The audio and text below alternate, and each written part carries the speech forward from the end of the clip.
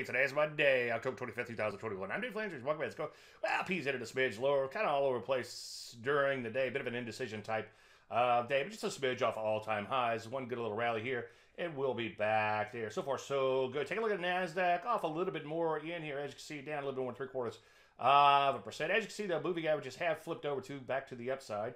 In here, the bow tie moving averages, that is. Russell still stuck at a range, down a little bit, but trying to work its way higher, as you can see, as of late. Take a look at the energies. They took a little bit of a break, but then came back in here. So far, just pulling back a bit.